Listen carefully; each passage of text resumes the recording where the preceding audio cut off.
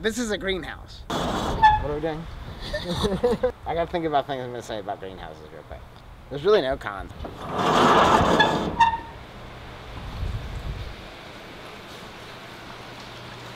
So a greenhouse provides a really temperature controlled and safe space for plants to grow, particularly when they're in the early stages of starting. They're really sensitive to cold and heat fluctuations, and as well as wind can be enough to set them off. So a greenhouse is the place where we start our baby plants and we grow them up before they go outside to the garden.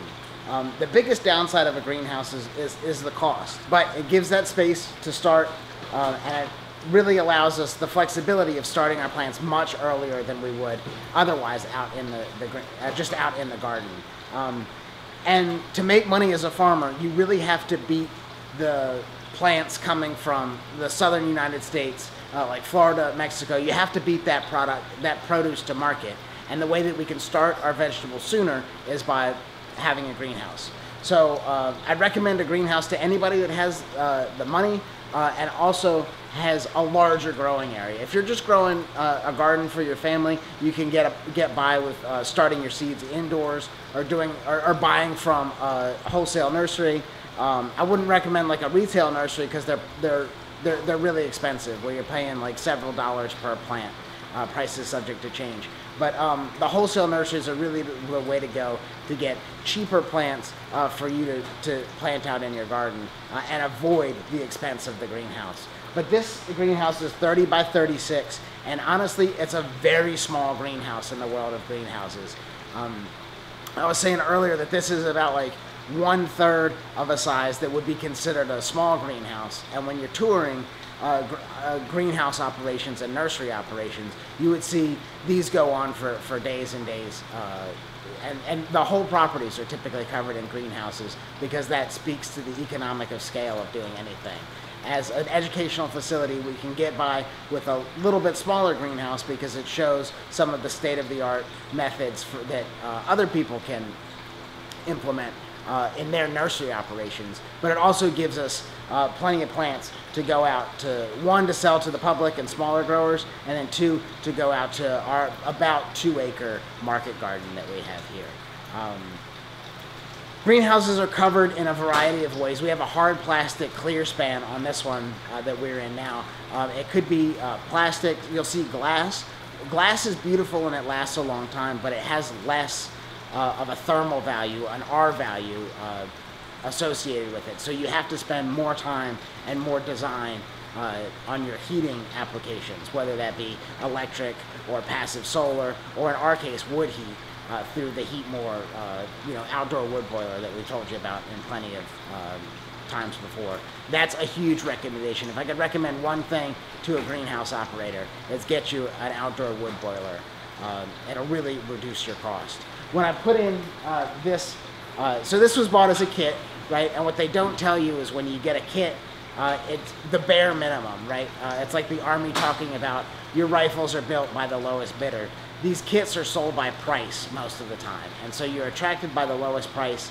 But in this kit, they gave me a propane heater that you see hanging up back there, and I think in the first like 10 days or so, definitely the first month, I had filled that up several times over, and the cost of that is just not conducive to growing plants, where there's not a whole lot of profit margin in these things. It sounds like, yeah, there's a lot of profit margin. You're just buying seed packs and putting them in the dirt.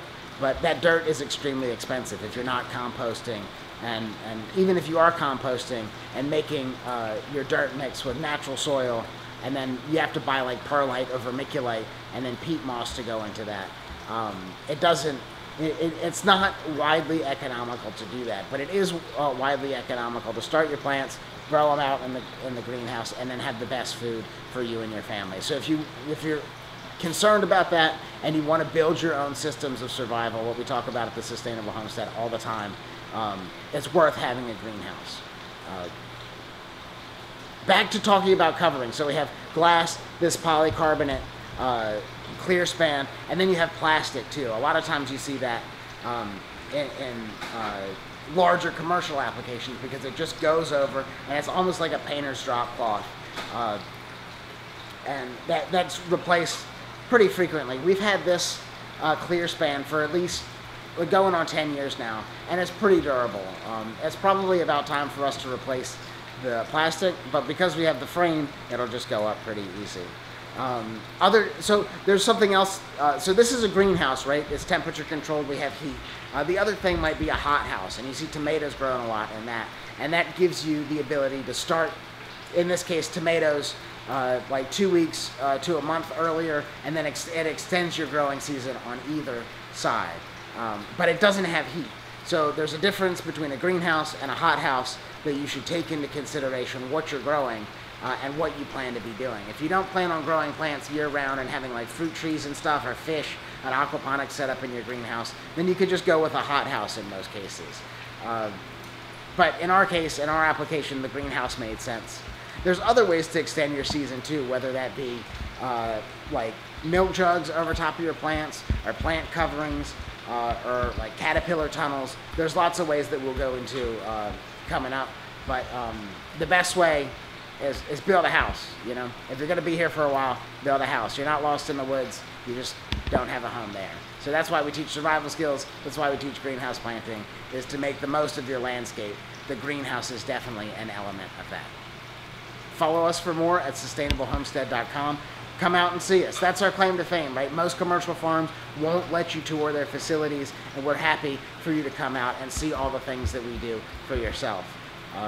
It's just an offer that you won't get from commercial agriculture. It's an offer that we extend to everybody. We want you here because people are a part of the thriving ecosystem just like the plants are. Thanks for watching sustainablehomestead.com.